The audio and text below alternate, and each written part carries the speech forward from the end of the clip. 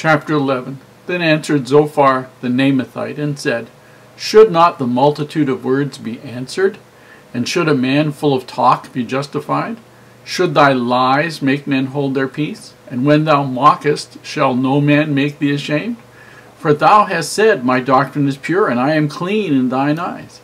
But oh, that God would speak, and open his lips against thee, and that he would shew thee the secrets of wisdom, and that they are double to that which is.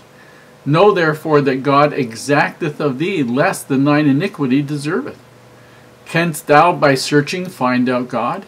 Canst thou find out the Almighty unto perfection? It is as high as heaven, what canst thou do? Deeper than hell, what canst thou know? The measure thereof is longer than the earth, and broader than the sea. If he cut off and shut up, or gather together, then who can hinder him? For he knoweth vain men. He seeth wickedness also. Will he not then consider it? For vain men would be wise, though man be born like a wild ass's colt. If thou prepare thine heart, and stretch out thine hands toward him, if iniquity be in thine hand, put it far away, and let not wickedness dwell in thy tabernacles. For then shalt thou lift up thy face without spot. Yea, thou shalt be steadfast, and shalt not fear, because thou shalt forget thy misery, and remember it as waters that pass away. And thine age shall be clearer than the noonday. Thou shalt shine forth, thou shalt be as the morning.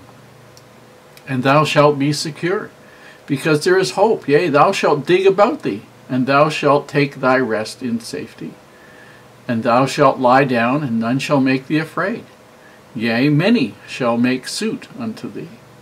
But the eyes of the wicked shall fail, and they shall not escape, and their hope shall be as the giving up of the ghost. We have here Zophar, the third of Job's friends, talking to him. And he's listened to Job answer the other two. And he has probably gotten a little bit impatient with Job protesting his innocence. Now, the Naamathite, the word Naamathite, probably means from a place called Naaman. And we believe that, on the basis of other scriptures, that this was a town located in Edom or Ammon, which were two countries on the east side of the Jordan River, east of the Dead Sea. And they were primarily grazing country, good country, if found in present-day Jordan. And Zophar says he's sort of tired of listening, it sounds, to Job's protestations of Job's innocence. Should not the multitude of words be answered? And should a man full of talk be justified? In other words, he doesn't like the fact that Job is defending himself and saying, I didn't do anything to bring this on me. And then he says in verse 3, Should thy lies make men hold their peace? He's really giving it to Job here and basically accusing Job of lying. And when thou mockest, basically meaning doesn't tell the truth, mocking God. Obviously, these bad things are happening to you, and you're protesting you don't deserve them. That means you're mocking God. Shall no man make thee ashamed? In other words, shall those of us who are your friends not point out that you wouldn't be suffering these things from God if it wasn't righteousness? For thou hast said, My doctrine is pure, and I am clean in thine eyes.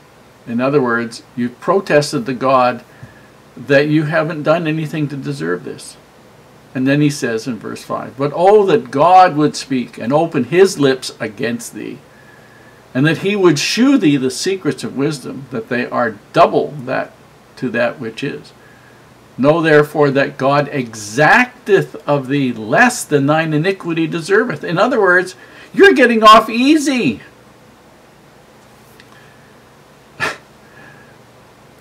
Job doesn't think he's getting off easy. He's had all of his children killed and all of his wealth taken away, and he's sick. He doesn't think he's getting off easy, and he can't understand it. Now, there's some other allusions here. For vain men would be wise, though man be born like a wild ass's colt. The wild ass was born to freedom, to do whatever he chose to do. And so even though you are born to do whatever you wish to do, you can't do whatever you wish to do without having consequences. And then he's telling them, if you will, if iniquity be in thine hand, verse 14, if iniquity be in thine hand, put it far away, and let not wickedness dwell in thy tabernacles, meaning in your heart, in your home, in what you do. Verse 15, for then shalt thou lift up thy face without spot. In other words, you're not going to be guilty. And shalt thou, it says basically, thou shalt not fear, because thou shalt forget thy misery, and remember it as waters that pass away.